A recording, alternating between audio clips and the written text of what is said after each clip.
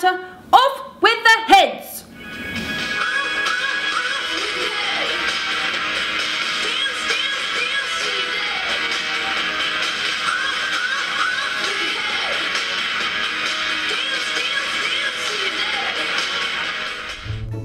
To start off this Red Queen transformation, I applied a bald cap and covered my eyebrows.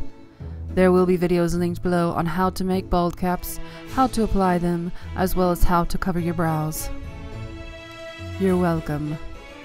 The key to my complexion is a combination of white PAX paint and white Supracolor from Kryolan. Using a makeup sponge, I stippled the PAX paint onto the bald cap and also onto my eyebrows. And PAX paint, for all of my loyal subjects, is a 50-50 mixture of Pros-aide and acrylic paint.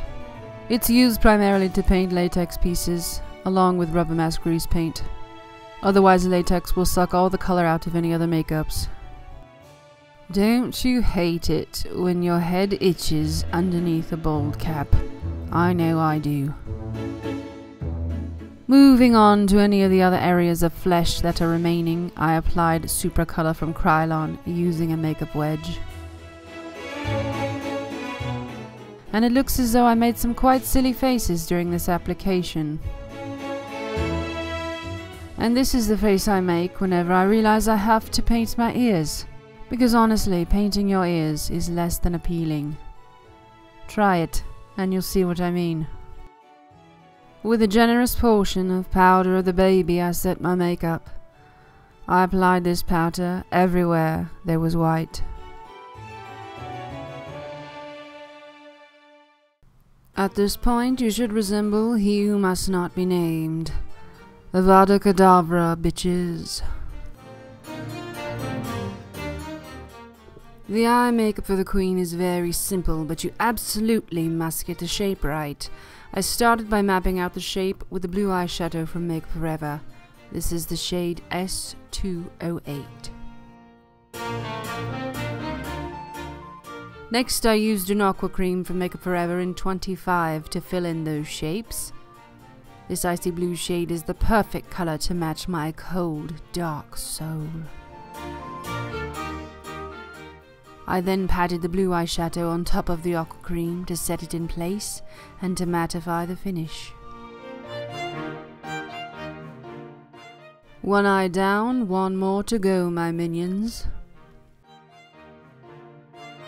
With a little black eyeliner, I defined my eyes, drawing in a small wing.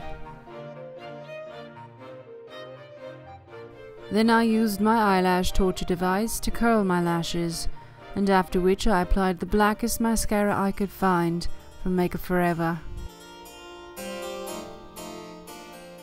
To my waterline, I applied a white eyeliner from OCC Cosmetics, and then underneath my eyes I drew in another line with black eyeliner to create more definition.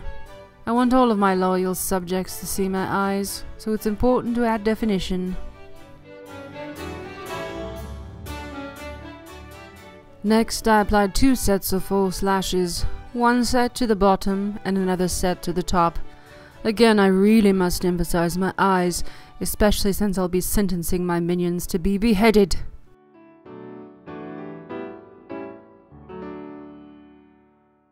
With the same black eyeliner I previously used, I drew in my eyebrows, and I'm pretty sure Jean Harlow would be super jealous of these.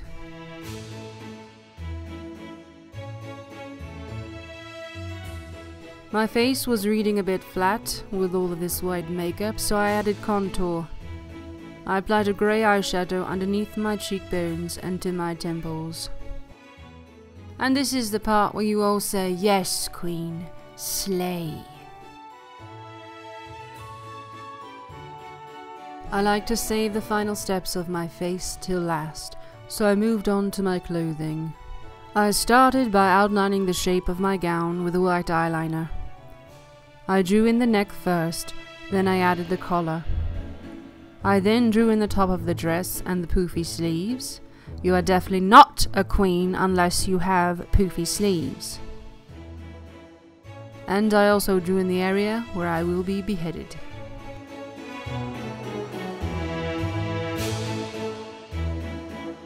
I filled in all the areas I needed white with the Kryolan Supracolor and set it with powder of the baby. Next I mixed a royal blue and a black face paint together to create a navy blue for my dress. Then I applied it to all of the areas of my dress, including the poofy sleeves. I then applied a white face paint to define the color. With a black eyeshadow and an angled brush, I began to define the color even further. I shaded underneath the color to make it appear more three-dimensional. Then I defined the edges of the color and shaded in the areas that needed to recede, like where the neck meets the collar. There would be a shadow there. Next I added stripes to the bodice of the dress using the black eyeshadow again. This makes it appear as though the fabric is folded. Since I am royalty, my gown would naturally be dripping in gold and jewels, so with the gold face paint I drew in some ornamentation. It's best to look at a picture of the Red Queen to get a general idea of the jewels that adorn her gown. I painted on a line of gold circles, and then with the red face paint filled in the circles. Sorry if this part is out of frame. Shortly after discovering my cameraman's mistake, I had him beheaded. Next, I added a line of pearls to the top of the bodice. To make the fabric of the gown pop, I added white highlights using a white eyeshadow. For my almost headless look, I filled in a red oval at the base of my neck. And I left an oval open in the center, which I then filled in with white face paint. I shaded the inside of my red neck stump with a bit of black eyeshadow.